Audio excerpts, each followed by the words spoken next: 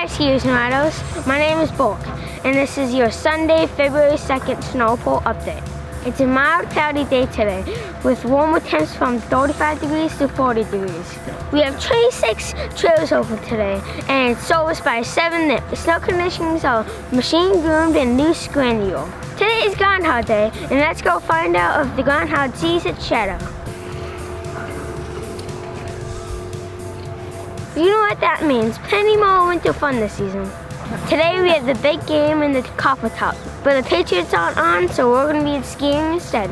For Valentine's Day we have plenty of fun at the mountain, so check the event calendar for plenty more details. Pretty nice, a little bit soft in some spots. It was really good for making some nice S-turns. Good morning, how's everybody? Let's go, come on. Oh, look at this place, look at this place, I'm telling you. Snow is great, getting big reports. That's it for today's snow report. For more info and to reload your tickets, go to Wachusett.com. Nailed it.